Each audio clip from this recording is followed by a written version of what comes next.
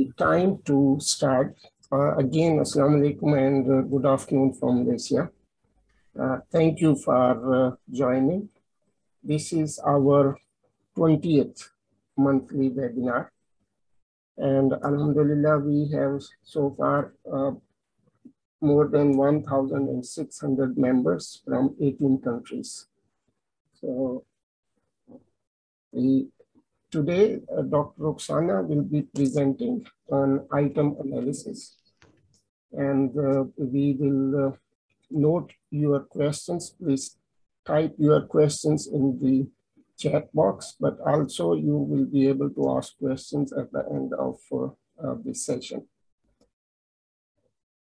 Okay, I'll pass over to Dr. Roxana.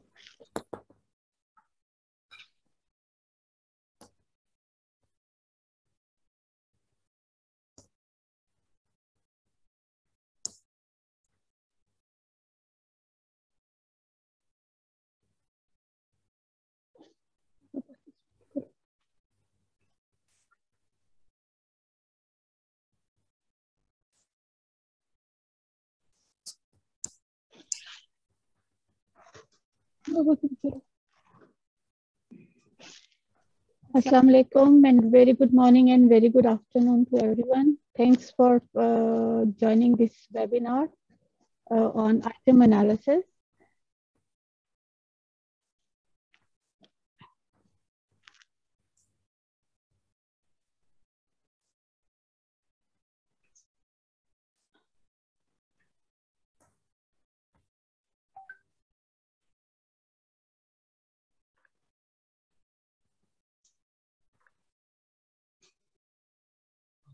Okay. Sorry for this interruption. The learning outcome of today's session is that after attending these sessions, the participants will be able to explain the concept of item analysis, describe the indices related to item analysis, tabulate, calculate the difficulty and discrimination indices of a given item, and decide about the status of the item, whether they should be eliminated or revised before reuse in the subsequent test. We are going to do the mathematical analysis mostly, and we are not going to go into the statistical analysis, which I'm not expert of. So we are mainly concerned with how we can calculate it in our offices and for all the tests which we perform without going into the details of the statistical analysis. Assessment, we all know, is through assessment. What we do is we discover whether the instructional activities in which we engage our students resulted in the intended learning. That is the purpose of the learning. Otherwise, when we have taught the students, we should assume that the students have learned. But normally it doesn't happen like that, and that is why the assessments become very important to see whether our instructional activities have been effective or not. The lecturer utilizes the assessments in order to understand the student's expertise at the learning outcomes. We'll come to know that whether the student have gained or are mastered into the learning outcomes for which this examination was conducted, whether it was cognitive, affective, or psychomotor. The lecturer knowledge in assessment is also not static. It's progressive. It's rather a complex, dynamic, and an ongoing activity. We learn with all examinations, we learn with all assessments, and we try to modify our approach, not only for the teaching learning, but also in preparing our questions and in setting up the examination paper and all that activity which is related to assessment to cater to the needs of the students. Exam should answer also some questions. The question is from which topic are students struggling with and why. This is very important again for the lecturers to know, because in that way we can improve our teaching learning activities with the students. We have done this principle of the assessment in our previous session. It's just a reminder that the purpose of the assessment should be accepted and understood by all the stakeholders. The learning outcomes are clear and serve the stated purpose. It should judge the competency of essential knowledge, skills, and attitudes. It should identify the students with difficulties to provide feedback to the students. It should evaluate the teaching methods of the different lecturers and help them in improving that. It should assess the appropriateness of the content which is being given as testing, because sometimes we become over enthusiastic with the content and we go beyond the learning outcomes of the topic. We monitor the effectiveness of the course, whether whatever we planned to instill into the students, whether we have achieved all those learning outcomes or not, and all those are the aims of the course they have been successfully attained or not. It motivates the student to study by reflection and by the feedback which is provided to them. It measures improvement over time of the students, the staff, the presentations, everything which is related to assessment and teaching learning will improve if we do the proper analysis and we analyze that analysis as well. Using results ethically and towards the stated purpose is also one way of item analysis helps in that as well. Fulfilling the legal demands is also important, so that when somebody is in a problem, they will come and ask you why this question was asked, why it is so difficult, why the paper was so easy. So we are in a position to defend ourselves, to avoid any type of accountability legislation or litigation, etc., which is a common occurrence nowadays with the private institutions. The criteria of the good assessment was identified in the Ottawa Consensus in 2010.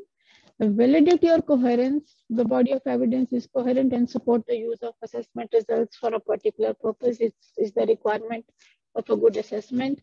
Reproducibility or what we call as a reliability, the result would be same if repeated under certain circumstances over and over again.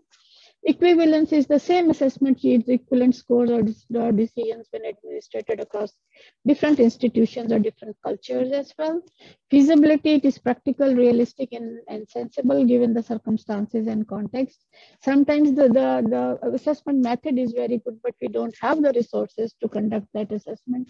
So it's better to do the one with which we are comfortable with and which we can do it repeatedly. We cannot keep on changing the assessment types for each group or over and over again. Acceptability is the stakeholder finds the assessment process and results as credible. Educational effect it should motivate the students to prepare such that it has the educational benefit. And lastly, it has a catalytic effect when the assessment results and feedback creates and enhances and supports education, so it drives the learning forward. We start with the item analysis, the introduction of it. Before we do with the item analysis, the whole process is based on the classical test theory. Again, this theory is too statistical, but we are going to just touch and go on this one. It sets the functional relationship between observed or empirical scores. Observed or empirical scores are the scores which are obtained by the student in that specific examination or that test. There are some unobservable true scores which are not measurable, is in the actual skill level of the student in the construct which is being assessed. So for example, we are assessing the student in how well they understand the cardiac output. The score, the true score, how much they understand actually might not be reflected in the observed score, because there are other factors which might be affecting the concentration of the students in the examination, before examination, also because they might not be able to prepare the paper effectively. The errors are all those factors that can affect the empirical scores. It can be emotional factors, the fatigue, the stress. The test itself can be actually affecting the students, the characteristics of the applicator, the environmental condition where the exam is being conducted, whether the place is hot or too cold, or the chairs and the tables which are provided are comfortable or not. All that will affect the performance of the students, including the test instructions which are given to the students, whether they are clear or not. The functional relationship then between the X, T, and the E is that X is equal to, that is the empirical score is equal to the true scores plus the errors. Now, as the empirical scores we cannot assess, it is considered to be constant, and when it is constant, it means that the observed score will increase the observed scores and the error will become inversely proportional. When the observed scores increases in number in their values, the error E will decrease and vice versa, so that the test becomes more reliable. Item analysis uses statistics plus expert judgment to evaluate tests based on the quality of the individual item. The item sets, for example, you have a question which contains the questions from the anatomy, the physiology, pathology, depends on how many subjects the assessment can be integrated. So that will be the item sets. The entire set of items can be evaluated in this way, as well as the relationship of each item to other item and the test as a whole, which can be employed to revise and improve both the items and the test later on. It investigates the performance of items considered individually, either in relation to an external criterion, which is suppose it is the test score, or in relation with the remaining items of the test. Item analysis provide information about faulty items as well, and can provide information about student misconception and topic that needs additional work. The quality of the test as a whole is assessed by estimating its internal consistency. Internal consistency is actually the measure of the reliability in which you can ask the questions, the students the same test after some time and see whether the results produced are similar to the previous marks or not. The quality of the individual item is assessed by comparing students' item responses to their total test scores. Index is not determined by the content alone, but also by the students who attempted them. It is very important that we understand that sometimes we consider that item is difficult because we have produced a difficult item. A very simple item, the student, if they have not learned it, they might not be able to answer that question. The information gathered about difficulty, discrimination, power of items, and objectivity could be used to improve the items further. It is very important that whenever we reuse the items, they have undergone a process of investigation in which we really can confirm that the item is good. And believe me, whenever we are wetting the question, when you see it next time, you always would want to make some changes into it, because you know that you can improve the question all the time. So how item analysis helps us in assessment? It will identify the weak questions which are irrelevant or ambiguous. It will detect the technical flaws in the questions, and if the question has been miskeyed. So we can remove them or we can improve them. It can identify the weak distractors which no one chooses, or which are misleading or ambiguous, or which can be easily guessed. So we can remove or change them. It ensures the merit of assessment, whether the questions which are asked are valid, reliable, fair, trustable.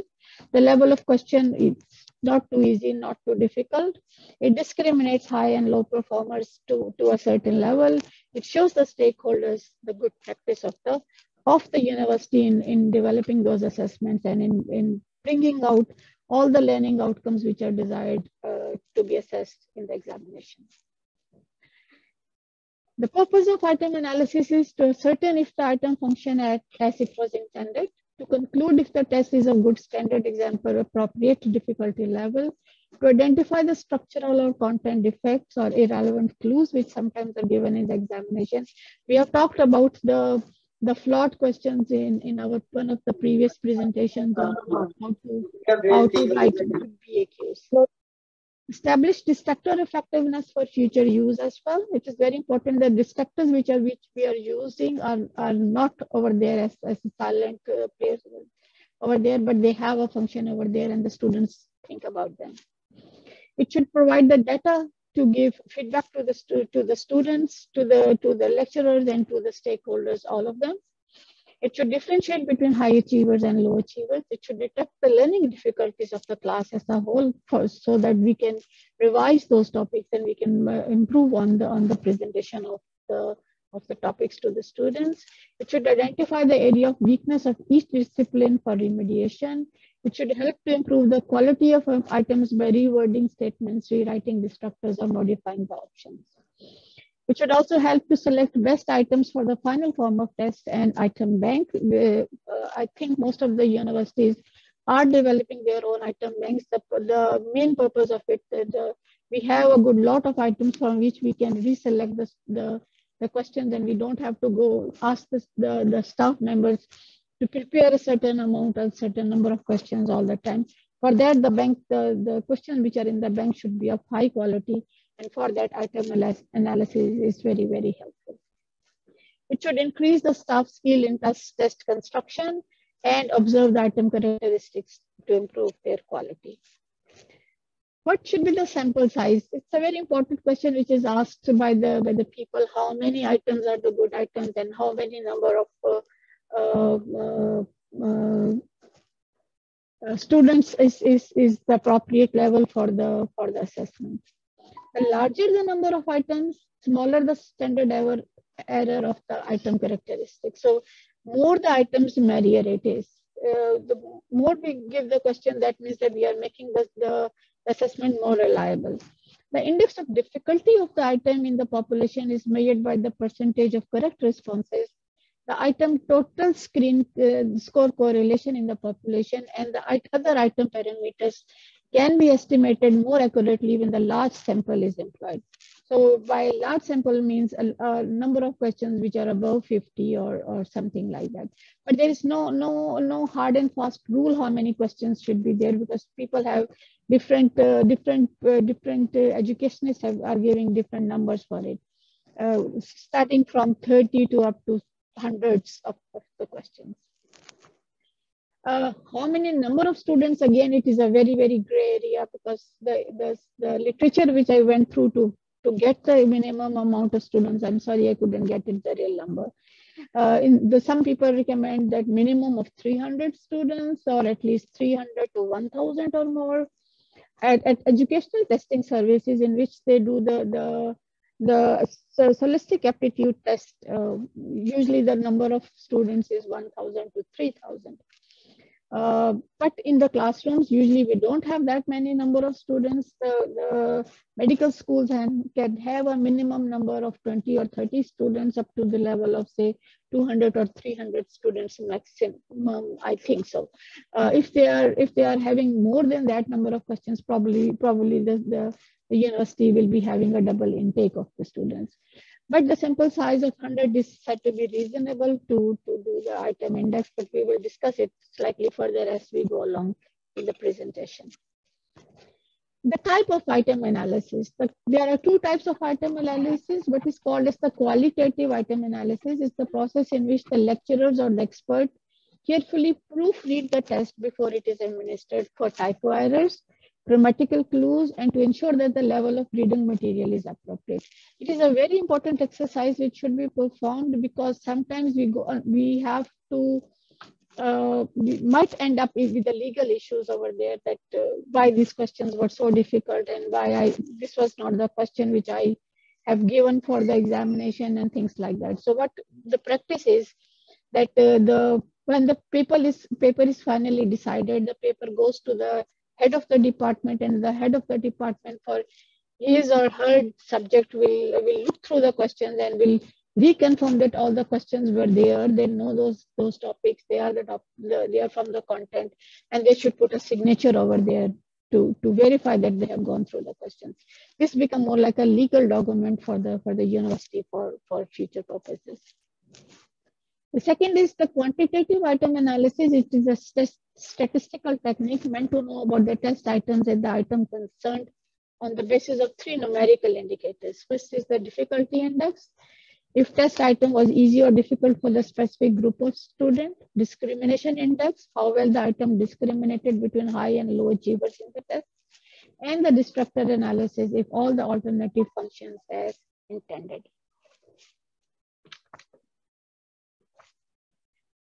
We start with the item difficulty. The item difficulty of an individual item is the percentage. No, there are two terms. Let me clear this thing. There is one thing called as the item difficulty, and the other thing is called as the difficulty index. These are two different things. Item difficulty of an individual item is the percentage ratio of a student sitting for a specific examination who answered the item correctly. It is a relative frequency with which the examinee chooses the correct response. It has a difficulty level ranging from 0 to 100%.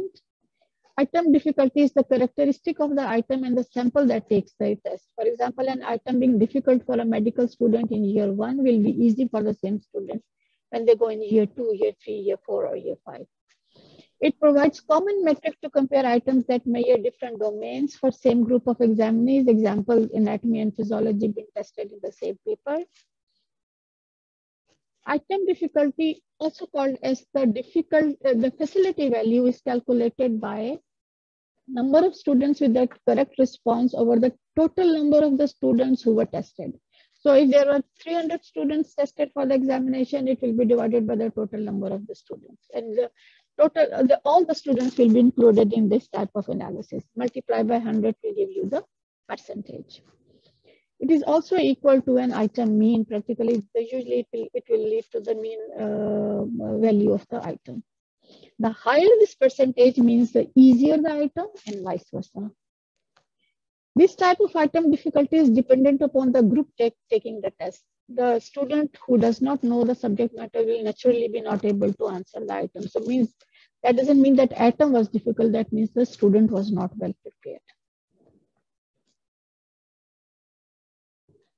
Now, suppose if there are 110 students who had attempted the item and all 110 students got the answer correct, the item difficulty will be 100%. It doesn't mean that it is 100% difficult, it means 100% easy. So it will be a very easy question in which all the students are answering the question correct. If 110 students attempted the item and the 50 students entered the correct answer for it, the item difficulty will be 45.45 as calculated. And if 110 students attempted the item and 0 student entered the correct answer, the item difficulty will be 0%, but it will be the very difficult item in which none of the students was able to answer the question. So it is a simple percentage calculation. Item indices, on the other hand, are calculated in a very specific way and have a specific method. You have to arrange the scored marks in order from highest to lowest. So suppose there are 120 students and the students have different variable. Usually the result which is projected is according to their metric number, so-called their class number or their admission number.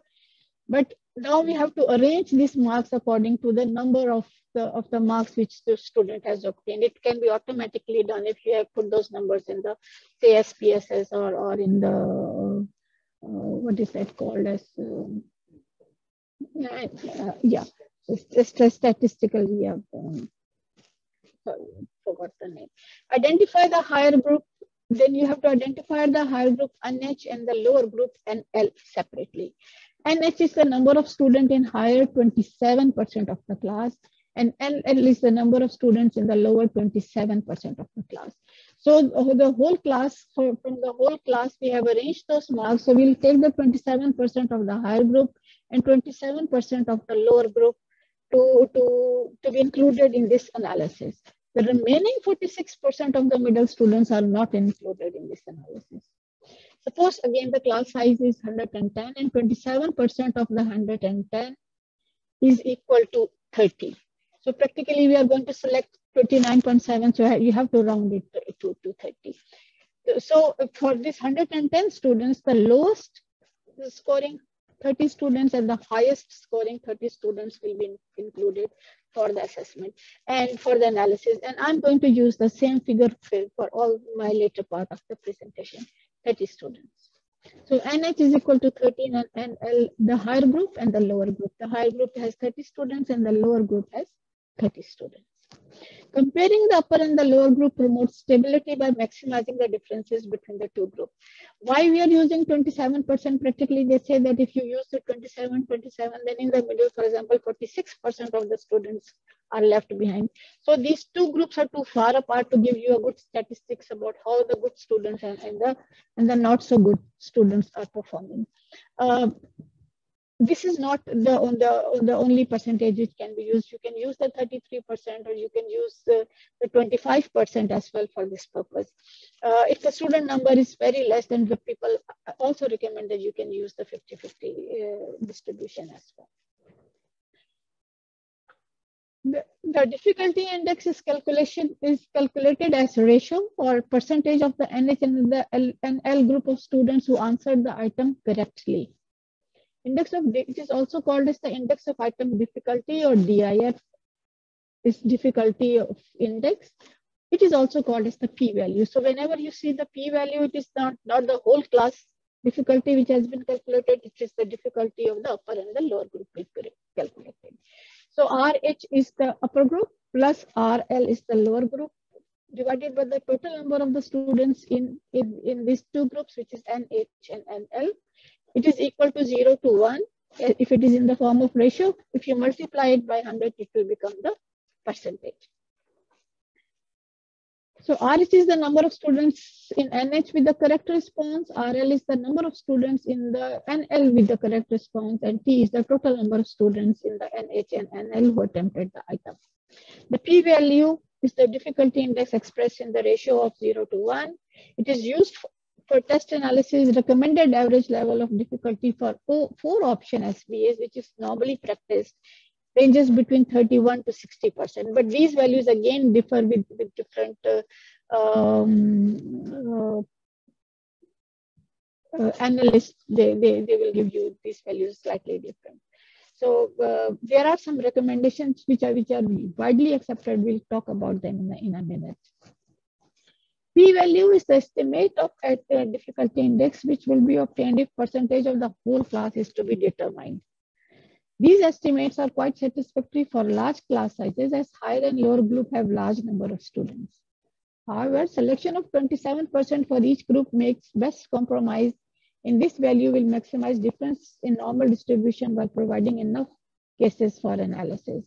For small class sizes, this estimate can be fairly inaccurate, and it is preferred to calculate the difficulty index for the whole class. It should not be applied if the total number of the student is very small. A minimum of 20 students is proposed as a pragmatic criterion. This is the recommendation by the WHO in the booklet on the educational handbook for health professionals. That is their recommendation. But technically speaking, I think minimum 20 is still very low number. Item difficulty has a powerful effect on both the variability of test scores and the precision with which the test scores discriminate among a group of students. When all the test items have very low difficulty index, the majority of the test scores will be very low. As even the higher scorer will not be able to do the item correct. And when all the items have a very high difficulty index, most test scores will be extremely high, as both the higher and the lower scorers will be able to do the item correct. So these questions will not be able to discriminate between the students. We'll discuss how later on. Thus, extreme p-value directly restricts the variability of the test scores, and it is applicable only to items scored dichotomously, that is, in which you give the answer as yes or no, true or false, you give the marks 1 or 0. Where the marks become very variable, the difficulty index cannot be calculated. So practically, difficulty and discrimination indexes are used for those type of questions in which the marks are fixed, a value of 1 and 0, like that. Objective type of question. The minimum and the maximum score, again, it is a bit tricky. So let's concentrate on this one. Too easy or too difficult item for a group will make it hard to identify reliable inter-individual differences. The optimal difficulty depends on the number of test items and the chance score. What is chance score? That is important to understand.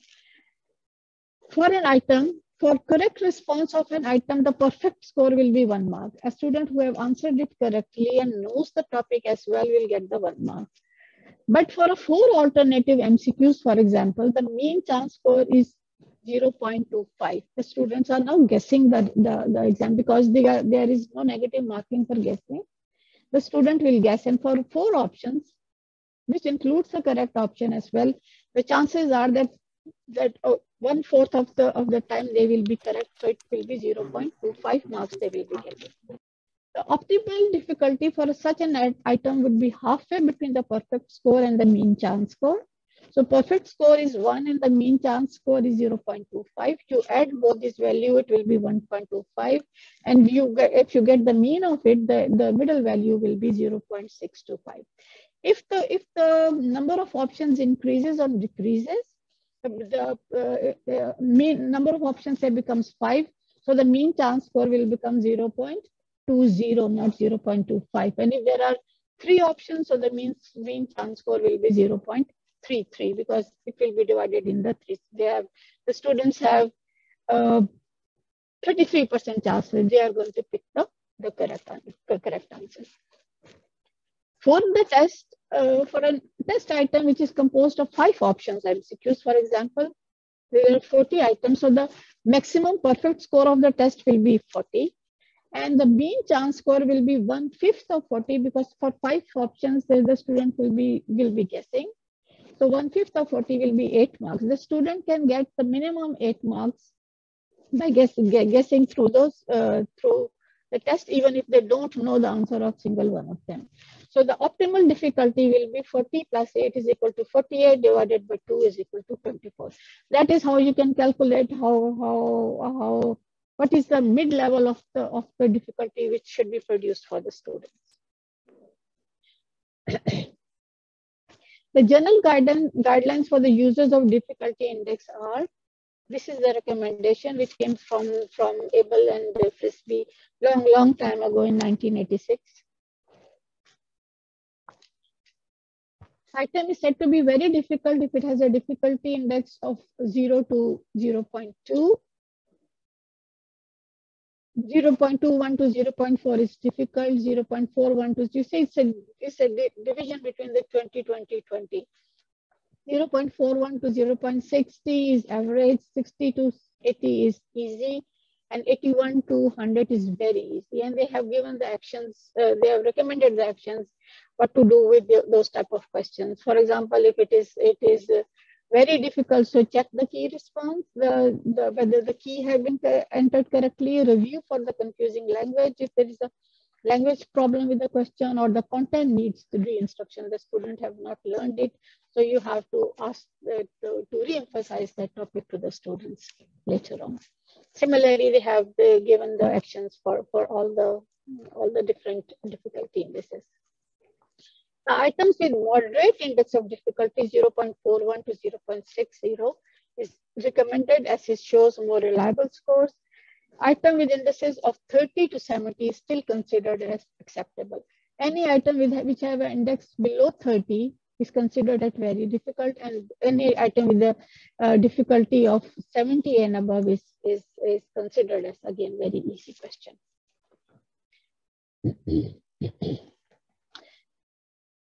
Then comes the item discrimination. Item discrimination is the degree to which an item discriminates between students of high and low achievement. Again, we have the same old formula over here as well.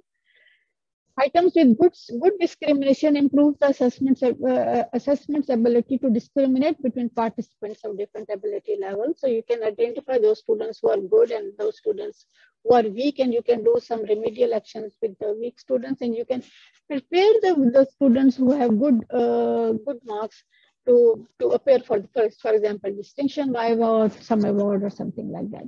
So that is how the students are selected for different purposes. Item discrimination if lower if p-value is low due to very hard or very easy items. Difficult items tend to discriminate between those who know and those who don't know the answer. Items with low or negative discrimination lowers the reliability of the assessment or threatens the validity of the results. Negative discrimination especially is very, very important. Negative discrimination means that the good students are not able to answer the item correctly. High performers are more likely to answer good items correctly, and low performers are more likely to answer incorrectly. That is the basic understanding of the teachers. That is how the results are going to come about. Discrimination DI is calculated by comparing the number of students in the higher group RH, which we have already calculated, who got the item right, with the number of students in the lower group RL who got it right. Remember, in the difficulty index, we added both the RH and the RL students and then divided it with the number of students in both the groups. But in calculating the difficulty index, we subtract the number of students from RH to RL, the difference between the two groups, and the total number of R and H or NL, not because we are going to discriminate the students, so the half of the group is taken, either the NH or LH, which is same. So either the 30%, which will be divided for this presentation, it will be 30 students we are calculating, because this is the number of students in the NH group. So another way of doing it, another method is that you double the score in the RH and RL group, make it double, but then the total number of NH and NL is being taken. So instead of half of the T, the value of the T, that is both the groups, 60 students, is being estimated. The discrimination index ranges from -1 to +1. -1 is the negative discrimination when students with RL group are scoring better than RH group on an item. For example, suppose again the class size is 110 and 27% of the class is 30. So NH and LH is 30. All 30 students in the NH group got the answer correct, while none of the 30 students in the NL group got the answer correct. Hence, the difficulty index will be 30 minus 0 over 30 is equal to 30 by 30 is equal to 1, which is the best which you can get. But this should not be our plan to get this type of difficulty. That means they are making the paper only for the good students.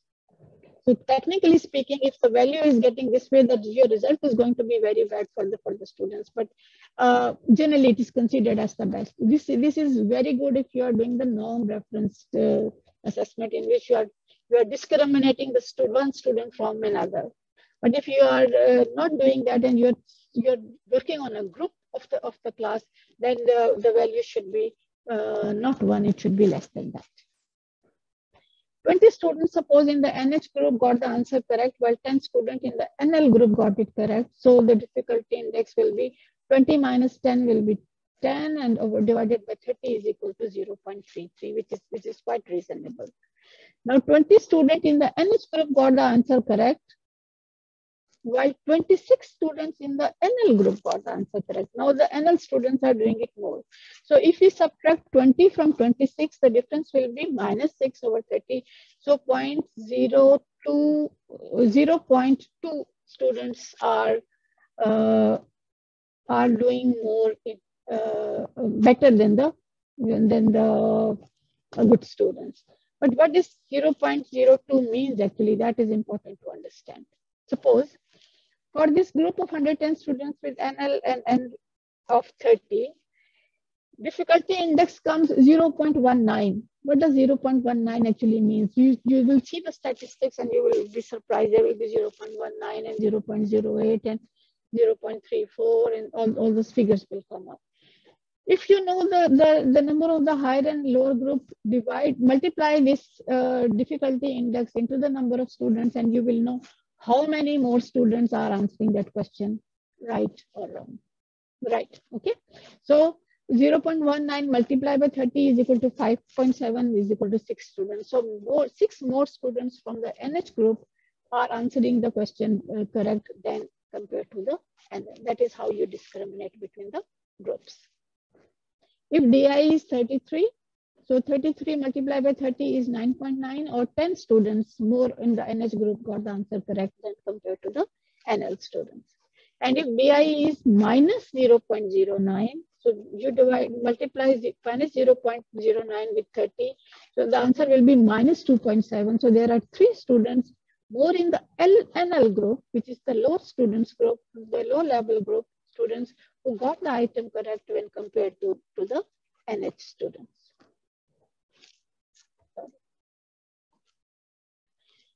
The general guidelines for the usage of discrimination index are again given by the Abel and Frisbee in 1986. The negative discrimination means that the lower group students are performing better than the higher group students. So there is a suggestion that these questions should be rejected, or more RL are doing this is correct than RH students. But my suggestion will be that you should also look for the answer key, whether the key has been entered wrongly over there or not. 0 to 0.19 is the poor item. It should be rejected or improved. 0.2 to 29 will be the marginal accepted subject to improvement. 3 to 3.9, 0.3 to 0.39 is reasonably good item and should more often should be used. Above 0.40, very good items, but very good items mean it has a very high discrimination, and again we are catering for the higher group students. Again, this type of levels are good for the norm reference students than the criterion reference students. For the criterion reference students, when we have the passing marks, for example, 50%, and if the students gain 50% marks, then this level will be a bit too high for those students. High discrimination of the item indicates students with high score did the item correct, whereas students with low test scores got it incorrect. Higher the difficulty, lower the discrimination. That will keep on popping again and again. What is the process of item analysis? For each item, count and record the number of students in the higher and the lower group with correct options. For each item, count and record the number of students in the lower 27 or 30 and those with the correct answer in RL group. Now you have to put those students in number, the 30 students, and see what they scored in each item. Add the marks 1, 0, 1, 0, 1, 0, 1 for all the 30. Now you have discriminated between the two groups, and you will see that, for example, in this one, I have not put all the 30 over there. That will make the slide very crowded. The higher group, for example, have the item 1 was done correct by 30 students, and the lower group 24 students. Similarly, item 2, 3, 4, and 5. Calculate the difficulty index p-value of all the items in the test and tabulate as follows. Index of difficulty p-value RHRL over total number of students multiplied by 100. Now this is the value which comes over here. 30, 24, the total correct answer is 54 and the difficulty index of p-value is 0.09. How we got it? 30 plus 24 is 54 divided by 60 is equal to 0.9. So it's a simple mathematics which we are using. If you want to multiply it by 100, then it is the 90%. So the item is very easy. Interrupt the p-value of each item in relation to the standard values. For example, we see over here the interpretation very easy. So for very easy, the interpretation is it should be more than 0.81200. We should avoid this type of questions or content assessed in formative assessment. If you think that the content is very important, then the student should know it. That item, that content can be assessed in the formative assessment, for example. So if you see that the first item was very easy, the second was average, third was difficult, fourth and fifth were average. In criterion reference tested, the goal is not to make the test hard, moderate, or easy in difficulty, but to translate the test specification into the relevant test task. But we want to see whether the students have achieved the learning outcomes or not to make the test very difficult so that the students should fail in the examination. To calculate the discrimination index by comparing the number of students, again, the high and the low group, discrimination index is again calculated by the same formula. Now in the high group, in the item 1, there were 30 students, the same number of students we are talking. In the first one, we have added them. Now we are going to subtract them.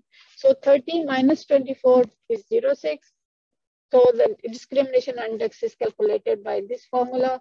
It comes out as to be 0.02. I'm calculating over here this one because this is very important, which is in higher group, none of the students was able to do the item correct. In the lower group, all the students did it correct. So the RH minus RL is minus 30, and the difficulty, the discrimination index of this question is minus 1, which is the maximum discrimination index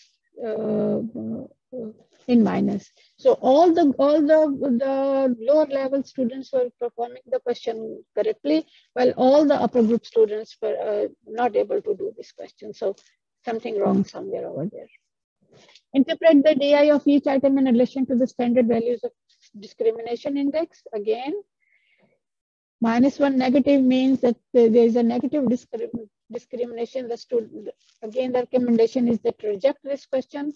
because the good students are not performing well. But again, you have to look for the key to see whether the students are really not performing that well. The more difficult or easy the item, the lower its discriminating power, but such items offer adequate and representative sampling of the course content and objectives. So practically, we are not going to throw away all the questions which are more difficult or more easy. We have to interpret how many number of questions we are using which are difficult, how many are easy, and how many are very difficult or moderate in number. The purpose of the item in relation to the total test will influence the magnitude of its discriminating power. Now, but once we have done the comparison of the difficulty, once we have calculated the difficulty index and the discrimination index, we will compare these two indices of the questions. Remember, we have already calculated the difficulty and discrimination index of those 5 items which we have selected. Now you compare the 0.9 value with 0.2 value or 0.6 with the 0 value and see whether we should be keeping this question or we should be rejecting this question. Item 1 is easy with marginal discrimination, so which is subject to improvement, and you can keep this question. Say item 2 with the difficulty of 0.6, but that has no discrimination. Check for content if some important information is missing, and that is why the students are not in the students both in the upper group and the lower group, because discrimination is 0. So both in the upper group and lower group, some students are confused about this item. So check for some missing item over there, for which the good students were not able to perform better. Item 3, moderate difficulty, very good discrimination. It is a good item, 4.4. Item 4, difficulty, very high discrimination. Relate with the level of students. When the discrimination is very high, again, you should assess that what is the level of your students and for whom you are doing this assessment. Discrimination level of 1 technically means that we are segregating the high performers from the lower performance to the extreme extent. This is good for the what criterion reference? Norm reference assessment. I'm sorry. Okay. Item 4 is the average difficulty. Item 5 is the average difficulty. Negative discrimination, you have to check the key. This is an overview of all that has been said so far. I want to say thank you to Prof. Rogaya Jafar. Actually, she passed away a few years ago. She taught us when she taught us the item discrimination. She showed us this which is very, very practical, and it's very good. Now we come to the third one, which is the distractor analysis. What is distractor analysis? Distractors are based on students' misconception is considered to be good when it attracts more students from the group of low achievers than the group of high achievers. Students' performance depends upon how the distractors are designed, leading to a great impact on the total test score. The aim of the distractor analysis is to identify the functioning and non-functioning distractors. What are functioning and non-functioning distractors? Producing plausible distractors which are functional. These are plausible distractors being selected by equal to or more than 5% of the student is considered important for the quality SV items and their reliability. A non-functioning distractor is defined as an option with either a response frequency of less than 5 or a positive discriminating power. We are going for the response efficiency of the response for this one. Non-functional distractors does not help in measuring educational outcome, adds nothing to the item or test, and has negative impact on the learner if we have too many of the non-functional distractors.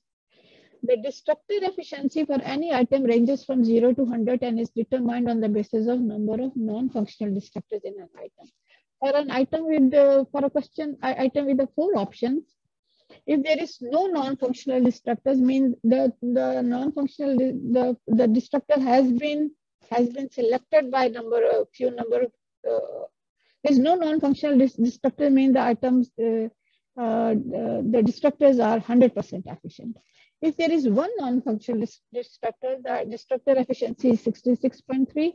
If there are two, it is 33.3. And if there are three non-functional distractors, none of the distractor has been selected by the students with the distractor efficiency is 0.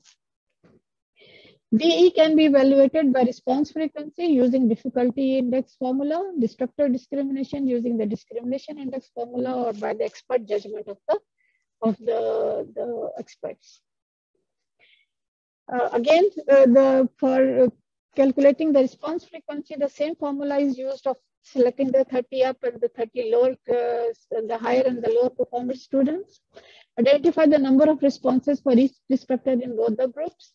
So this is how it is being done. For example, this is the upper group, 10 items, all 30 are doing. This is the one with the asterisks are the correct answer. So you will see that in the for example, item 1, none of the distractor were used by the upper group, but the B distractor was used by 6 students over there. Similarly, you tabulate all those the students, the items, and the number of students using each distractor. I marked those because in these ones, there are some values. For example, in the upper group, all the 30 students answered this question for the question 5, but 0 student was able to answer it correctly in the lower group. And equal number of students have selected the distractors 10, 10, and 10. So these distractors are pretty good for this item. But in the second one, again, none of them was, both of them did 100% perfectly, so no distractor were used over there. So functional distractor is equal to the students, more than 5% of 60 will be, at least 3 students should be selecting these distractors. Non-functional distractor again should be selected by at least 3 students. Calculate the number of times each distractor is selected by the students to determine its effectiveness, and identify those which are not performing well. The distractor efficiency is calculated by using the same formula of the difficulty index, and you will find that this is the percentage of each distractor which has been used. So from this, you can calculate how many distractors were functional, how many were non-functional, the number of item non-functional were, for example, over there it was 7. With 0 non-functional distractor will be 7. With 1 non-functional will be this number. So this is all given in this chart over here. How to do the distractor analysis, the efficiency test by discrimination, the distractor discrimination index. Again, the same formula is used, DE, RL, RH minus RL half T, but we are not discriminating the students over here. We are trying to find out the students in the upper group or the lower group for selecting this one. Again, the same options are given over there. You will see that all those which have the negative discrimination over here means that the students in the lower group are now doing it correctly. And that is what we want, that the lower group students should be selecting more of the distractors. The students, for example, 0.26 who is selecting is practically the higher group students is selecting more of this distractor. So you have to find out why these students are selecting this distractor, because we don't expect the higher group students to be distracted by the distractors. The interpretation is done that if the value is less than 0, negative discrimination indicates that the RL group are selecting the distractor as plausible. So these are the good items. If it is more than 0, so more RH group is selecting it, it is confusing and should be revised. If it is the number of the interpretation is 0, both RH and RL group are not selecting or equally selecting in small numbers, then it is non-functional and should be discarded. And if it is equal to 0 and with a higher number of students in both groups are selecting, it is plausible but needs revision. So this is how you interpret this data of the distractor efficiency by discrimination index calculation. DE by the expert judgment. Compile relative NH and LF responses of each item and identify miscode items, overlapping items, content beyond scope items, Check the correctness of any item in which the single distractor is chosen more often than other options, including the answer, and especially if distractor has positive discrimination. It's very important that we look through the question and see what happens over there. Students are overthinking, and important information is missing in item writing. That is why the students in the upper group are confused. And the next is examine the number of NL students selecting each distractor. The pattern of incorrect responses can reveal miskey, the lack of knowledge, misunderstanding, ambiguity, or guessing by the students. And in that way, we can improve on our lectures, give the feedback to the students and on their performance, and remove all those misunderstandings or the misconceptions the students have. Students selecting between only 1 to 2 distractors indicates that the other distractors are ineffective, hence they will be chosen by guessing only. So if they are using only 1 and 2 distractors and the others are not effective, that means the students are very good in guessing. They can easily guess which one is the correct one. Be mindful when there are 2 or more distractors not selected by anyone. An ineffective distractor leads to question of fairness. Distractors not chosen by any student should be revised or eliminated. Look for distractors which are overly complex, vaguely worded, or contains obviously wrong created content. Now, this is very important issue over here. Sometimes when the question developers don't find appropriate distractor, they will create a situation which is not in the books, which is not a true statement, which is not even relevant. But that will confuse the good students actually. They have not read it, or they have misinterpreted it, or they are not aware of it. So this type of things will affect the good students more than the bad students, because the good students always overthink while selecting the appropriate responses. Distractors should not be mini tests nor waste of effort. Determine whether NH group students are drawn to an incorrect answer due to ambiguous or unclear distractor, or a topic deserves more attention during the instruction. Item flaws leading to failure of student to select correct answer both in higher and the lower group. Not a learning outcome. Not part of the content, and it is being put in the examination. It is an ambiguous item. The correct answer is not in the options. More than one correct answer or in a single correct answer is the cause of it. It contains grammatical errors, which is confusing the students in both the groups. Double negatives in options confusing the students. Students have not learned or understood the topic. Was either the presentation of the teacher was not good, or students were not able to understand that properly.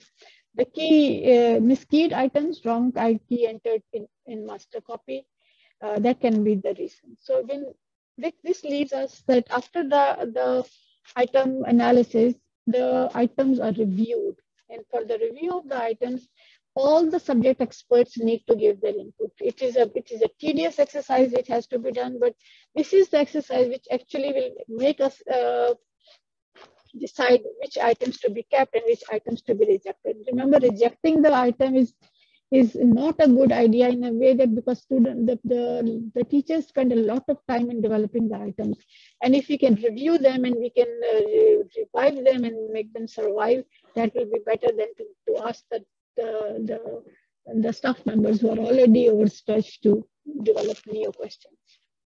Although less susceptible to guessing, SBAs require a good number of plausible distractors to achieve reliability. Continuing faculty development to construct quality SBA with plausible distractors requires skill and experience, and that should be developed in the staff. PBL case scenarios as problems can be used with distractors focused on areas where students have misconceptions. Staff should actively participate in vetting of examination question and evaluation of item analysis data collected. Medical education should provide feedback to the concerned staff to upgrade their items. Expertise of medical education should be availed for analysis of items to improve their quality. If the majority of students miss an item, check for its accuracy and find out if the content was covered during academic sessions. Rewrite or eliminate the items which correlate or discriminate less than 0.15 with total test scores. Report total test reliability first and remove each item from the test and calculate the test reliability, excluding that item, in which we will understand that how the reliability improves when we remove the bad questions from the good ones. When the difficulty index is very small, indicating the difficult question, it may be that the test item is not taught well or it's difficult for the student to grasp. It also indicates that the topic test is inappropriate for that level of the student. Discrimination index should be positive for correct answers. Develop a question bank with items which are valid and reliable in the requirement to avoid last-minute panics. Subjective judgment of item difficulty by item writers and the vetting committee may allow faulty items to be selected in the item bank. This is the observation of the Mitra et al. In 2009. Because sometimes in the vetting group or committee or in the review group, there are people who are powerful and they will have their say, and whatever they say, nobody can challenge it. That can lead to a question bank which contains flawed questions. Now let me show you some practical examples of which we went through over the years, and we have learned from our mistakes in that one. Issues with the master keys. Student answer sheet is also used as a master key normally over here in Malaysia. So we have the same the template in which we have to write that it is a master key and what examination we are using it for. When a number of examination is being taking place, we can give the incomplete or wrong information in those keys. Or mixing up of the master sheet can take place when there is a wrong labeling. When, for example, the labeling is PBM for PM. What is PBM is psychological and behavioral medicine paper, but it is become PM, which is the pediatric and the adolescent medicine paper. Because PBM and PAM can be easily confused, so the master key has gone in the wrong file of the answer sheets, and that has resulted in a questions in the result which was very misinterpreted. Now, for example, in this sheet it is written only year 3 medicine. Now no other information is provided. That means that if you look at this sheet now, you wouldn't know which year, which group, which semester examination, which type of examination. You will get no information about when this master sheet was used. OMR reports, you have to look very carefully and assess whether the BAQs were the overall performance was of the students. For example, in this 10 items, you will see I marked those which are the correct answers over there. So the correct and the incorrect student number in few items were very close. So that means that these items were quite confusing for the students. So you have to look through those items, because if the number of incorrects are so high, means that high number of class students will be not able to pass this examination. And the aim of the assessment is not to fail the students; it is to assess the actual power of the students in their learning.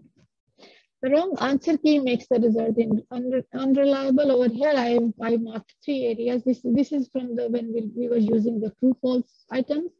You will see that in the question number 3, none of the circle was marked. So when the circle is not marked, it will be taken as wrong answer for both.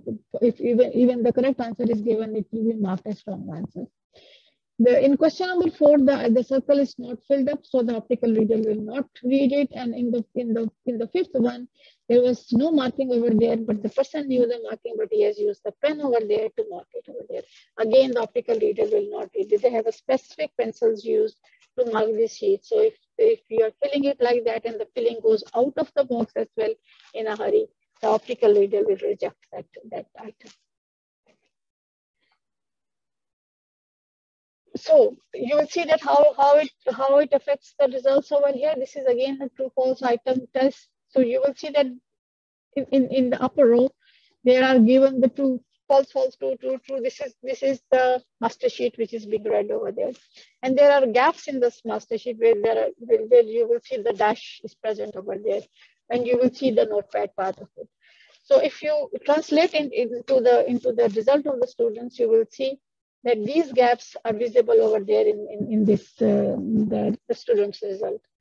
Dash T, dash T, dash, dash, dash T, dash, dash, dash means the students are getting 0 marks over there. So there was none of the students who get the correct answer over there.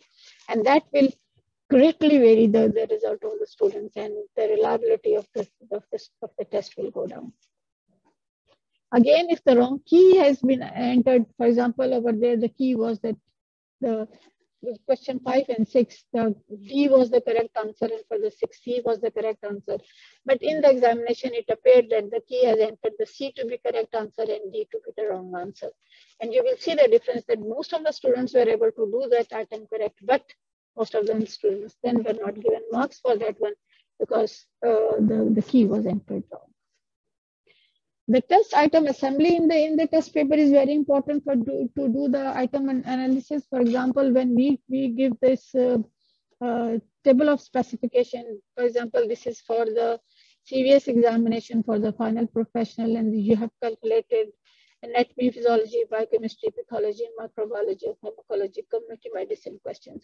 The questions will appear in the same way in the examination, and the number of questions have been identified. So you will know that the first 4 questions will be from anatomy, and the second 10 questions will be physiology, and there will be 1 question from physiology, and there will be 4 questions from pathology. So you can find the difficulty in discrimination index subject wise, and you can inform the subject experts how this can be used. So in order to type, in order of types, so multiple type of items are used. In order of difficulty of items, if integrated. In order of discipline, to assess the problems related to discipline's level of items, students' difficulties in the discipline, discrimination, power of items, etc., all can be determined if you put the question in the right order, and they are analyzed individually by the OMR report which comes out will have all the questions difficulty discrimination index calculated. It is us which we have to do this further segregation of the question and calculating it the effectiveness of the item. For example, this is the item analysis. Overall difficulty and discrimination index has been calculated. There are the red areas where the overall the negative discrimination doesn't look good in the results, and if you project these results with external examiners, they will always question it that they were questions with the negative discrimination. The discipline difficulty index has been calculated and compared. So, for example, in the upper part, this was the surgery-based question. In the first row, the number 3-1, the MCQs, orthopedic surgery, ops, gynae, and the emergency medicine and anesthesia was there. And in the second one is the orthopedic surgery, the discrimination index. So this type of charts can be created, and the subject experts or the different disciplines can be informed about the performance of their questions in the examination. Again, this is not enough, because after you know that the performance of their items were not enough, you have to identify which items were notified. So for that one, again, a meeting is held, a group is created in which most of the head of the departments, they participate, and they will go through those each question separately, and they will see that whether the difficulty and the discrimination index was good or not. The R is for right answer, W is for wrong answer, B is when when the person is given both. Sometimes they take both over there, and the difficulty and the discrimination index is there. So each question is assessed separately to find out whether the question difficulty discrimination index, you're still happy with that, or you can change one or more options over there and make it a good question. Similarly, this is one example where for example, in the question, you will see that the difficulty index was 95.75, but still it was giving a negative discrimination or 0.08. So you have to find out why one student was confused over there. What was the reason? Because this is the higher group student who is not performing well. I think that is the end of it. Thank you very much.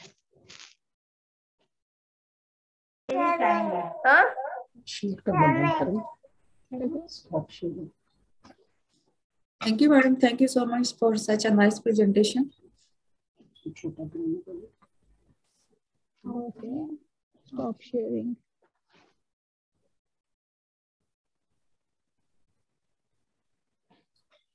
Thank you very much. Thanks. Thank you, madam. Assalamu Assalamu alaikum, Dr. Osana. Would you take a question? Yes, sure. Like, thank you very much. I was wondering if the idea of moderation has got anything to do with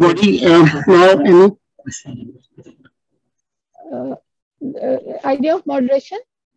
Yeah, I'm sorry. I was asking if the idea of moderation has got anything to do with the post hoc analysis, or is it a separate thing altogether? Moderation is a different thing. Moderation is I don't know. What we do in moderation is that we will look at the result of the students, and the students who are at the real borderline, or the students who are just touching the distinction values, we'll look at their papers and we'll see whether we can moderate and upgrade their results or not.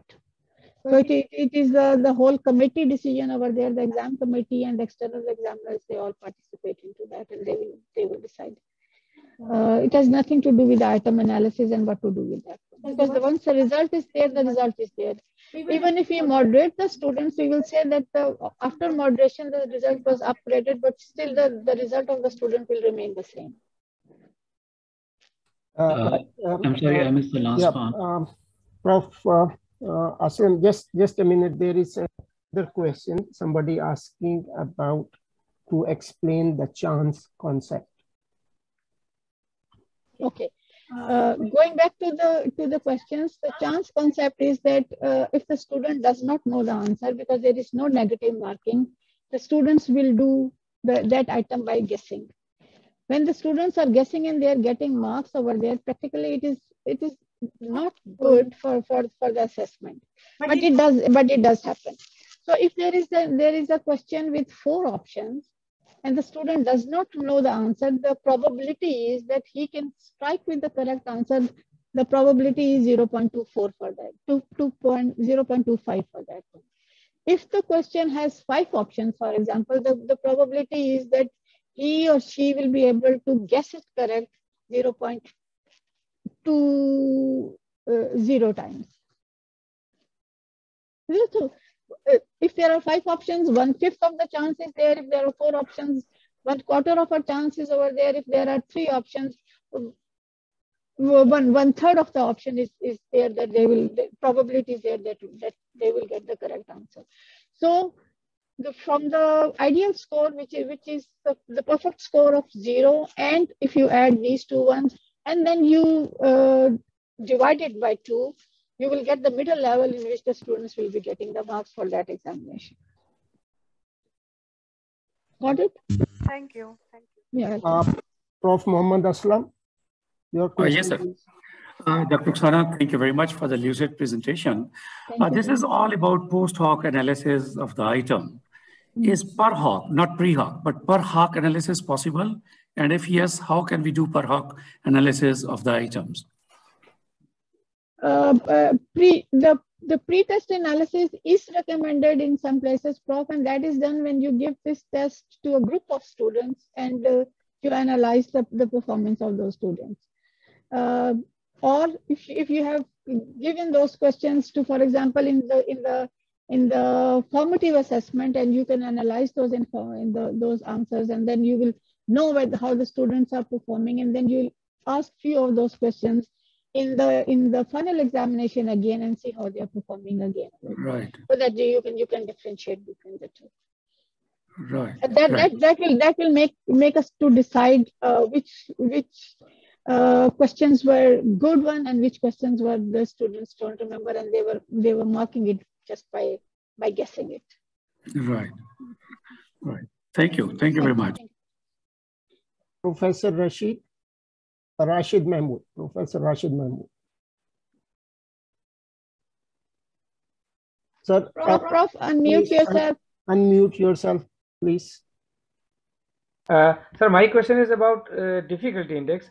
We gave one question in a test, fortnightly test, that was found to be difficult. The same question was given in the in a high-stake exam later in the module examination, that was found to be difficult, relatively easier. The same question was given in the end session examination, that was found to be very easy. So that depends upon the preparation of the student also. I need your comments about that. That is exactly how it happens, Prof.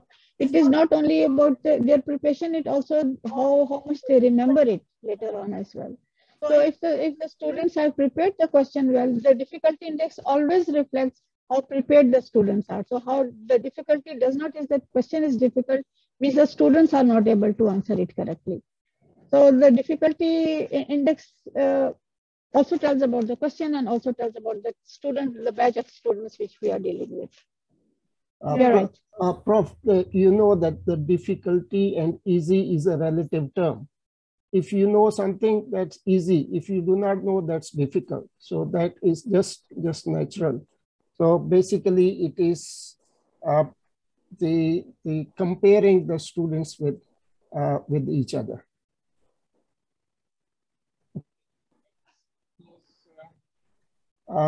Prabal. Yes. Good afternoon, sir, and good afternoon, ma'am. Once again, like always, it was a wonderful presentation. I can just have one question, ma'am, going through when you were talking about the minimum number of questions and the students. Now, the challenge I face is that we are teaching small group students in clinical years. So at one point of time, I would have 10, 12 students. And then in a short rotation, we do a single best type question answer at the end of their rotation, which would be 20 questions at one time. So do you think, is it fair to do item analysis, and would it give any creditable results? Not really, because 10 is a very small number. If you can take the 27% over there, so there will be 3 students you are comparing. that would not be an appropriate thing to do, Prof. But if you are conducting the exam with the number of groups, then you can combine those groups and you can get the difficulty and discrimination index over there as well. Yeah, I do that. So I'm repeating, but I can seldom repeat questions. So for that particular item, it becomes very difficult to put it to justify and put it in the question bank. It is not necessary, Prof, that you are asking the same item if it is examining the same content.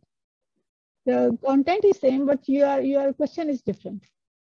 Still, because you are analyzing the same the knowledge or the same concept over there. So you can have a different question, but testing the same concept.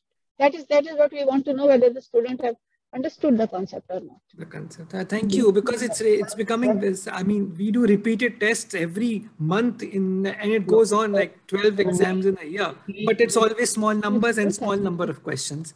We found an answer, and that answer made our life easy as well. Rather than having this written examination at end of every posting, we said that we will do it twice a year or thrice a year. So that helped us to reduce the workload of our constructing the questions, and at the same time, we were able to analyze the questions. You may think of that option. Yeah, thank you so much, sir, for this suggestion. Right. Okay, the next, Farzana.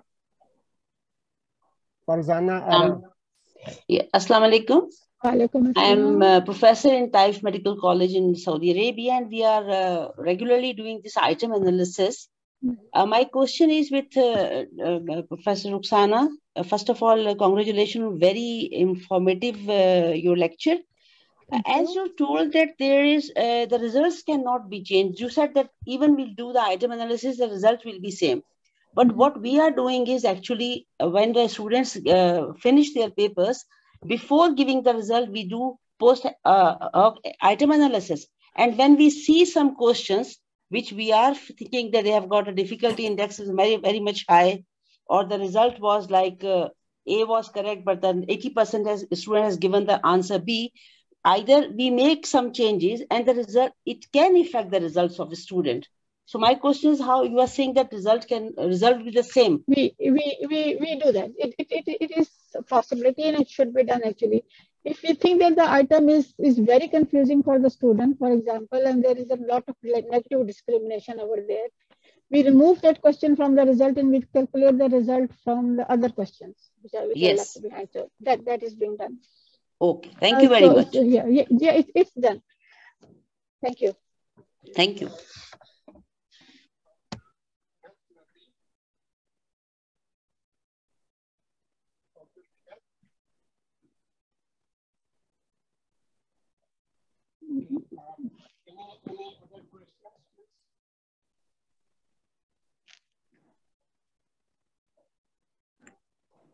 Assalamualaikum, Professor Roxana, may I ask a question? I did raise my hand. Maybe you can't see. Nigat Nadeem. You were called upon. Yeah. Okay. Nigat Nadeem. I'm Associate Professor DME, Lahore Medical Dental College. What I need to know is, number one, as we are colleges affiliated with a university and these analysis of the professional exam of MCQs, do you think it is a responsibility of the university to share the pre or post or per se analysis of MCQs with its affiliated colleges? Number one. Number two, how much effect or how much of value should we give to the number of options or the distractors from the correct answer in MCQ, depending upon the exams, summative, formative, or higher stake exam like we have MDCAT? How much value should be given to the number of distractors that we are going to have with the correct answer? Number three, when we are deciding about MCQ distractors from the answer, the option number or whatever, are there set criteria for it? Thank you. Okay. Number of distractors, generally, which is commonly used is the 4 option items. In which 1 is correct and the 3 are distractors, which is common practice nowadays. In some universities, there are 5 items.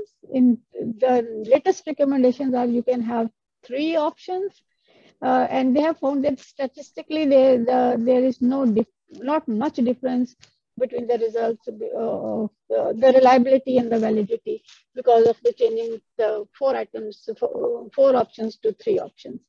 So you can have a mixture of all these 4 or 3 options in your examination as well. That also will make the examination, because if you are putting the distractors over there which are non-functional, practically that is the wastage. If you are not able to get enough distractors, you can have the 3 options, you can have 4 options, you can have 5 options. All are equally valid and reliable for assessment.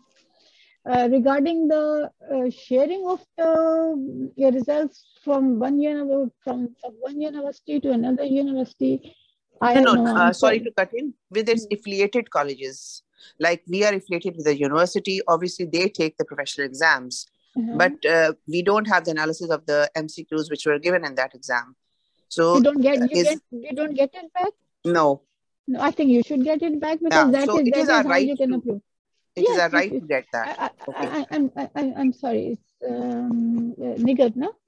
Yes, madam. Yes, Dr. Nigat, it is, we can't say it is our right to ask that, but you can discuss this thing with the university, and I think our university wouldn't know whether the significance of getting that result back and improving your question, improving your students on the performance on those questions. Exactly. Because, so you can make a request and you can make your case over there with the university that the results of different universities, different colleges might not be shared with each other, but definitely. Each school will can get its own result. It should be given. Yes. It should be given. Yes. Because it has. Otherwise, why they are analyzing it if they are not utilizing it? Exactly, that's what I meant. Because basic thing is of all analysis or evaluation, judging is to improve. The last question that I asked, any criteria standards for deciding these number of criteria? Like you see, if we do something, we refer to a certain criteria which is taken up globally or something, some standards. Because MCQ, the reason I'm asking is because the weightage of MCQs has become very, very critically important now in even high-stake exams. So like you have just pointed out, this is what I also think we should be looking into. Why go for 5, 6, 7 or 4 distractors? If we have a good MCQ, even with 2 distractors, it is enough. Because you see, it's very difficult. The answer is not that difficult. It is the distractors which are difficult to make. Which that is how I see it. Maybe I'm wrong. There are a lot of papers coming out. Few of them I mentioned in kindly if you could share. Yeah, sure. In which it is recommended that the 3 option questions are equally good than the 4 options or 5 options. Exactly. Those 5 option was traditionally done. Now times are changing. Exactly. Yeah. The 4 options, because you're going more for online assessments. 4 option is the current trend and 3 option is the future trend. So if you can catch the future earlier on, it is good. Yeah, because as you've seen with COVID-19, a lot of changes have come up, and some things which were done temporarily for online are now being incorporated mandatorily. So in case we have to go for a time where we may have to take because medically professional exams is difficult to take online. Everyone knows that. Maybe the weightage of MCQs could be increased compared to the SCQs.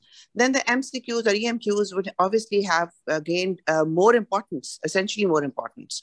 So in that, when you are making a pool of bank of these questions, I think these 2 distractors with an answer, total 3 options would be a feasible option to pursue. This is the line of the future. There's a lot of research on it, Dr. Nikat, and it is being recommended. Thank you. Thank you so much for your time. Always enlightening. Thank you. Both of you. Just one point. There was some discussion on moderation and the use of difficulty and discrimination index. And in one of the answering to one of the questions, Dr. Rukhsana had mentioned that, yes, based on this difficulty and discrimination index, after the examination, we can moderate the questions, not the results, the questions, and we can find out the questions which should not be included in the final result. So that is what somebody has mentioned in the chat box. Okay, the next question, Dr. Jayati.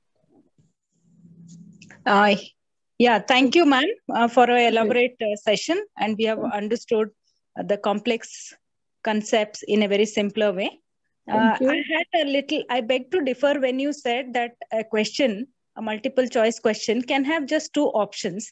According to me, will the chance of passing that or getting that question right by a student who just guesses, will it not increase to 50%? No, we were discussing 3 options, not 2 options. No, but I think sometime it was also mentioned that it is not the number of distractors, but the difficulty of distractors or something. And somebody, I don't know, you or somebody, the audience mentioned that it is also okay to have just 2 distractors. I beg to differ. Could you explain, ma'am? No.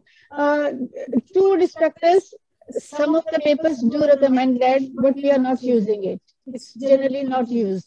But according to me, 3 options, just 3 options in which 1 is correct as answer and 2 are the distractors is commonly used now. Ma'am, if we go by that passing by chance, by guessing, will go on reducing when we increase the number of distractors. Of course, the analysis which has been done with this type of assessment is that the chances of guessing does not go very high. Sorry, ma'am? The chance of guessing does not go very high. The statistical analysis says that it doesn't make a big impact. But at least for 2, what is your take, ma'am? We should not have two. No. It will be a true false sort of an item. Yeah, exactly. At least minimum 3 you suggest, right, ma'am? Yes, 3, 4, 5. Okay, good. Yeah, thank you, ma'am. Thank you. In a lighter vein, it's from Test cricket to T20 and from T20, one day to T20. Absolutely right. I think if I may add, we should always go on, like we have the opportunity to have analysis of these things, right? If we have for 2 distractors or 3 distractors, which means 3, 5 or 5, 4 or 5, I'm sorry. So I think it's the data which tells us. When we have data from different universities, I think then it will help us all to come up with certain standards that yes, correct answer with 3 distractors is a better option. It is always numbers, I think, which are more facilitatory rather than just saying that this is better or that. Evidence is better, I suppose. I may be wrong. I may be wrong. I'll share the articles on those. Thank you so much. Thank you very much, everybody. As usual, the last 2 slides. The next webinar would be on the 19th of December, and it is on continuous assessment and logbook.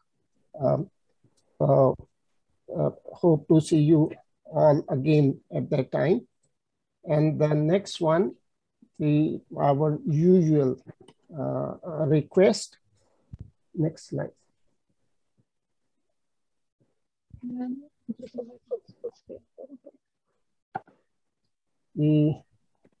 Our usual request, so please,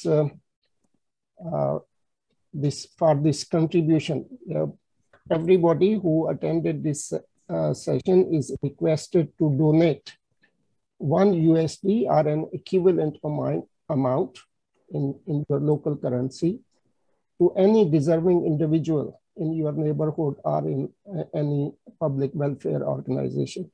This is the appeal we make at the end of every webinar, and hope that we get a good response on that. With that, I thank you everybody for your attention and for attendance. Hope to see you in next webinar, inshallah. Professor Alamshir, may I? Yes, I just please. wanted to add that I don't know if we have done on it or not, but open book assessment is coming up a lot. So if you could keep that in line for some webinar. Yeah, inshallah. In a Inshallah, context of professional exams or formative exams that we take for medical students or dental students. Yeah, that's a good topic. We had some discussion on that. But that was just some elaborative part of it. Yeah, but we may have an elaborate session on that. Thank you. And in a lighter vein, our bookless examination, our bookless assessment. Yeah. I think we should stop taking examinations. Just promote them. No, you can have a good continuous assessment, and then you don't need to have end of the year exam. At least this component we will discuss in our next webinar. Thank you. The number of professional examination is reducing worldwide actually. In Malaysia, we are getting away with the first professional and second professional. It's only the final professional, which is a very simple exam, which will test only the competencies of the students. I think, ma'am, you're very right, because still when we take annual first and second pref, subjectively, I would say that we are actually seeing the amount of information they can cram up, the whole book they cram up, and then they come and give exam, SCQ or MCQ. I mean, that just basically, in a way, is a sort of a rote learning. So even if the EPA systems which are coming, that I think if it could be applied, then I think you are kind of making a tier that they have clearing the milestones and going up. You are building on it. You can always keep coming back in different spirals for it. It's not a written law that you have. I think it's just a method which is going on for years that you have to take. There are a number of other specialities, not medical, but other, where they just go for semester systems. And they keep on changing their systems according to that. There's assessment tools, I would say. So I think it's not necessary that you have to learn the whole year and sit for an annual exam, and then only you can say that's a good doctor. I think you are perfectly right in that it promotes rote learning when we are asking the student to come for the examination after every few months. This is what is happening with the annuals. Even if you take the other way around, that we are integrative system, still you take a professional exam. So still it's the same thing. You are asking them to cram up 3 years of surgery within 2 days of your exam. Hardly you get 2-3 days, and you have 3 years of syllabus for surgery that or medicine for that you have to kind of learn and sit for an SEQ exam or an MCQ. So it's rote learning. Right. Thank you very much. Thank you very much. I'm sorry we took your time. Thank you very much. Bye bye, everybody. Thank you very much. Thank you very much. Allah Hafiz and bye bye. Thank you, Prof. Wonderful presentation. Thank you, Professor Alam and Professor Malik. Assalamu alaikum wa rahmatullahi wa barakatuh. Assalamu alaikum. Wa alaikum assalam wa rahmatullah. Thank you so much, Prof. Thanks, Prof. We missed you. Prof. Malik, can I clarify, am I in your group or not? You are always in the group. I know, and I have not missed. A group cannot be completed without you. No, Prof. Please don't get angry, but I think I've never missed your sessions from quite a long part. The thing I'm thinking is, you said this one you have given the PowerPoints. I went through just now to the back. I don't find it. You said you put it in the group. Which group are you, Prof? Is it? Which group are you? I don't know. That's why. How many groups have you? Okay, I'll send you one. Because the other time too, I mentioned at the end of I think 3 sessions back, and I look for it. So how many groups have you? Because now I can enter you at the session, but when I'm trying to locate the PowerPoint, because when you do I'll send you. Thank you. Bye. Okay, I really appreciate it. Roxana, you are expert. You are an expert. The item analysis, I enjoy it all the time. Thank you very much, Prof. Yes, I really enjoy it. Excellent. Bye-bye. Bye-bye.